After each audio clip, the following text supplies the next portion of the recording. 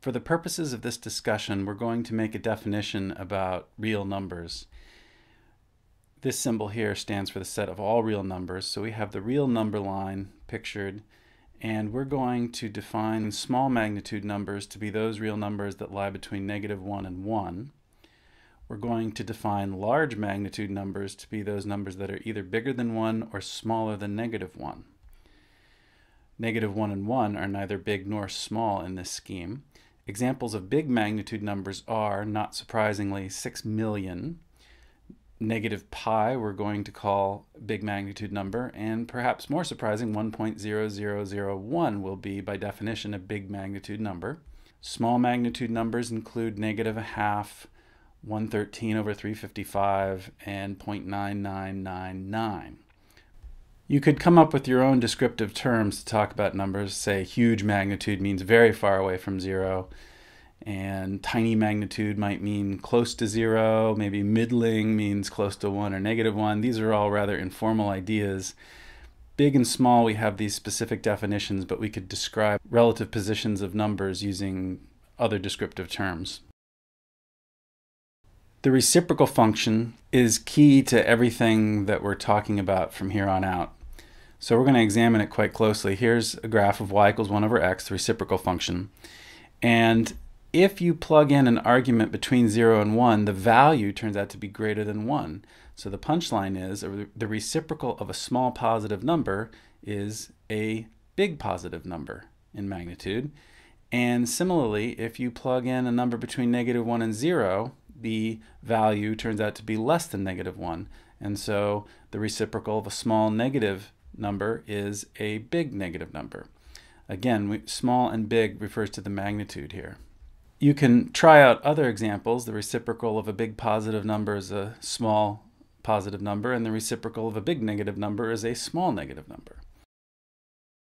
You should somehow absorb this principle internally. Now, whether it's memorizing this table or something a little more symbolic or any other way you want to do it, you should do it. And maybe the best way is just to realize what the graph of 1 over x looks like and reproduce results as needed. That's probably the safest way. Let's apply this principle to the following problem. We have the sketch of a graph of a function f, and we wish to sketch the graph of its reciprocal 1 over f of x. One of the first things you should probably do in such a problem is identify the lines y equal 1 and y equals -1. Because wherever the graph of f intersects these, this is going to give you a point where the graph of 1 over f also goes, because the reciprocal of 1 is 1 and the reciprocal of -1 is -1. So here are 2 points that we already know are on the graph of 1 over f. Now we will analyze each of the remaining regions in terms of big and small magnitude numbers. So you'll notice that on this part of the graph, the values of f are all big negative numbers. We know that the reciprocal of a big negative number is a small negative number. So whatever the graph looks like, it's all got to fit into a position here between the line y equals -1 and the x-axis.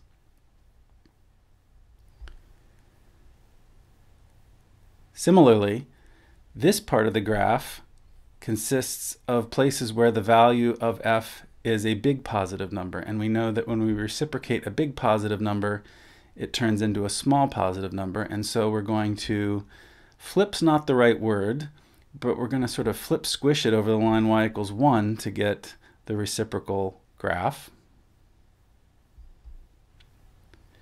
Now you can get some quantitative information by picking some key points, say endpoints if you have them, or peaks and valleys, and you can get your graph to line up right about where it should be. Now what remains is an analysis of the slippery bit. Here's a region where you have values that are small negative numbers. So we expect these to reciprocate to big negative numbers. We're also going to make the observation that as you approach -2 from the left, the values of f stay negative and they approach 0. So we will be reciprocating tinier and tinier magnitude numbers, giving us huge magnitude numbers that are negative. the punchline is the limiting value of 1 over f as x comes into negative 2 from the left should be negative infinity. You can play the same game from the right. These small positive numbers will reciprocate to big positive numbers, and as you approach negative 2 from the right, the function values of f are positive and get closer to 0. So reciprocating these tiny magnitude positive numbers should give us huge magnitude positive numbers. And the limiting value of 1 over f as x approaches negative 2 from the right is infinity. So here's our completed sketch of the graph of f, which isn't bad. This is a skill that's pretty handy to have. Let's try to distill a limit law from this example. We've introduced some behavior at the argument a. A is not in the domain of f. However, it appears that the limiting value as x approaches a does exist. As we've pointed out in previous videos, the limiting value of f is determined by values of the function near a. We reciprocate all these nearby values to find the values of 1 over f. So if the limiting value of f as x approaches a is L, and this is very important, L's not 0, because if it's 0, then we'll be taking reciprocals of tiny magnitude numbers and we have a different situation on our hand. But if the limiting value of f as x approaches a is not 0, then it stands to reason that the limiting value as x approaches a of the reciprocal of f is 1 over L. In summary, the limit of a reciprocal is the reciprocal of the limit. If the limiting behavior of f is 0 as x approaches a, then in order to analyze the limiting behavior of the reciprocal, simply use the property that the reciprocal of a small magnitude number is big, and you have to pay attention to the signs, and you have to pay attention to which side of the argument you're approaching. Essentially, there are 4 qualitative cases. You could try to memorize them, but it's probably best to just be agile enough to reproduce these results as you need them. So let's put this all together with a few examples. Here's a function g on the right, and assuming that the limits are all as they appear to be, we're going to evaluate these limits of the reciprocal function.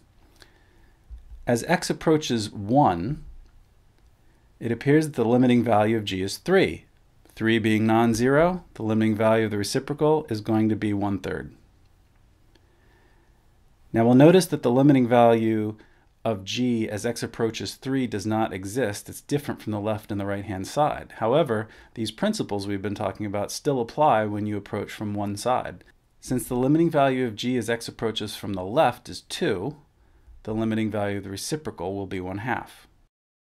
And since the limiting value of g from the right at 3 appears to be -4, the limit of the reciprocal as x approaches 3 from the right is -1/4.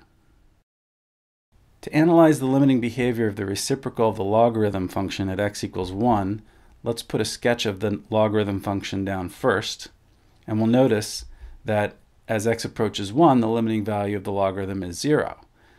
This indicates that we're going to have some infinite limiting behavior for the reciprocal function. As you approach 1 from the left, since the values are all negative, we expect the limiting value to be -infinity. And as you approach 1 from the right, since the values of ln are all positive, you expect the limiting value of the function to be +infinity. Since these values don't match up, the flat-out limit as x approaches 1 does not exist. Finally, let's analyze the limiting behavior of 1 over x minus 2 quantity squared at x equals 2. The graph of y equals x minus 2 squared is easy to sketch. It's simply the standard parabola y equals x squared shifted to the right 2 units.